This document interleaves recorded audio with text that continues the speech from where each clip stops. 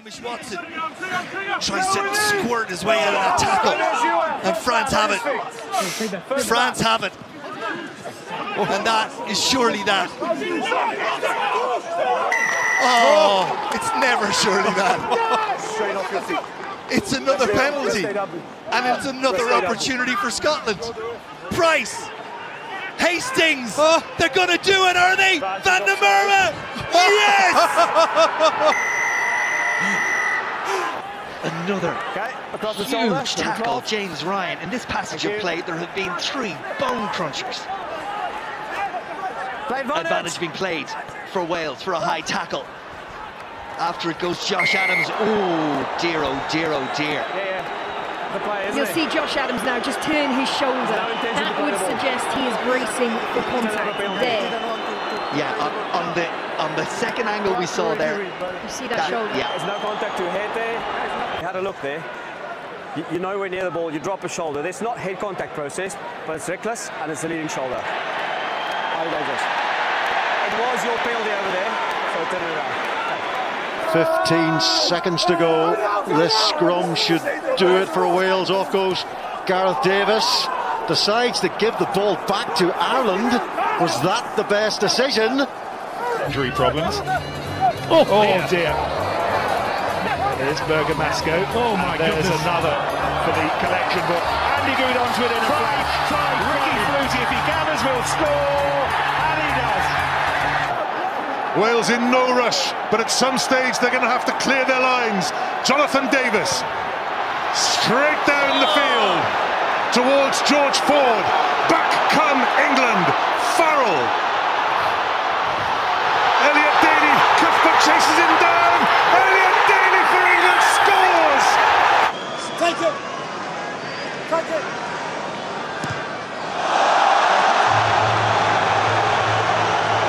Against his head. Gone the wrong way. Again, it's gone too high. And look at that bounce on. Zebo carried that over. A 5-metre scrum that. Tried to keep it in field, but in doing so the ball went out in the goal area, went into touch in the goal area, and because he played it before it had gone over the line, it will be a 5-metre scrum to the French. Brilliant attacking position. Again, the accuracy from Ireland, the turnover, the quick ball. You're seeing everything you don't want to see from France if you're Irish eyes. Simon Zebo, always the X factor, always looking for trying. Dylan Hartley, the hooker. You cannot trip a player. You cannot trip a player when he's possessing the player. Off we go. Yellow card for Alun Wyn Jones for the trip. Well, that's just half-witted, isn't it? Well spotted, Alan Rowland. Well spotted. It's a little silly little cheap shot, isn't it? It's the equivalent in football of a little, you know, didn't do a lot of damage, but just dull. Trying to stay composed on their own line, or France. They know where that clock is. Dupont. Oh, he's launched out, but surely there's only 79-14 correct, yes. on the clock, unless it's wrong. Yes.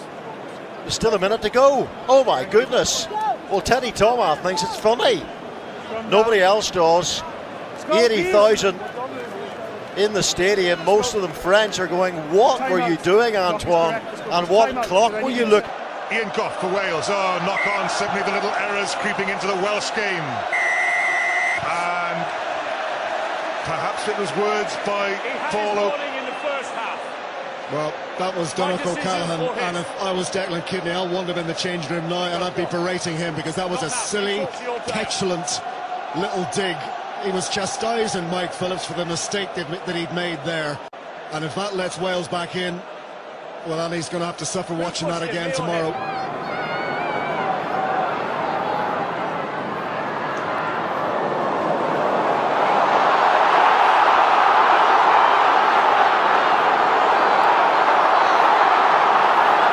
Sheridan now. Oh dear.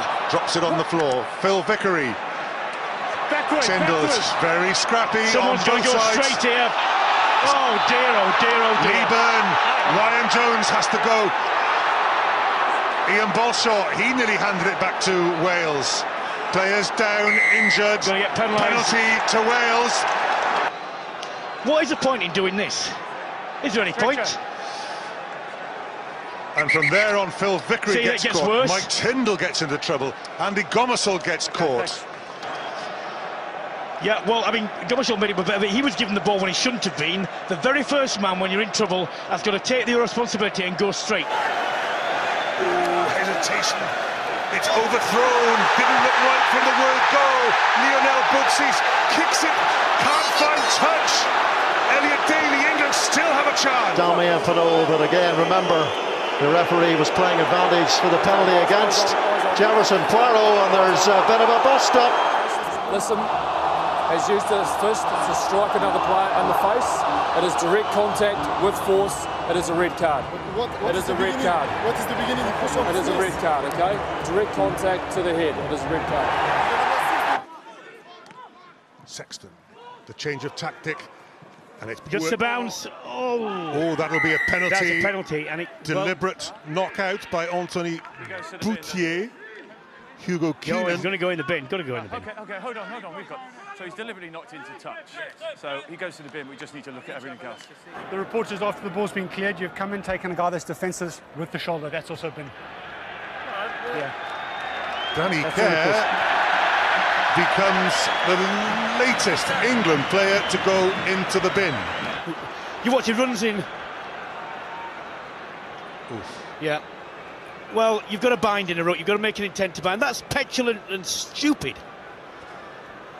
That's just stupid. People didn't seem entirely happy with whatever Owen Redden was saying. And it's a penalty to Wales. Oh, now then. That really wasn't going to achieve anything. The ball is nowhere near it, so that is gratuitous. How badly hurt Jones is, we don't know, but... Well, Ryan Jones has got his arms up in the air.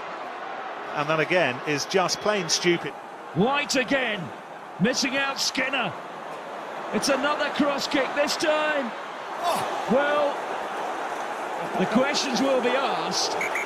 Was that punched into touch?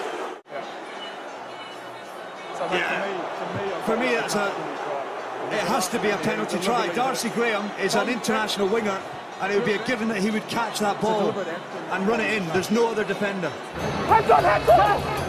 Oh dear. Yeah, it's one thing being an experienced international, it's another thing being an experienced scrum half. And we have a look now, just two clips really highlight where he's like, at the breakdown, you can step back here as a scrum half and let your other players win the ball for you, so you can always see the ball. But realistically, in defence, he's completely out of position. He should be sweeping behind the ruck and maul. Had he been there, Andy Goode probably would not have scored that try to give England the lead. He really is a massive problem for Italy, and I think he will be for the rest of the game.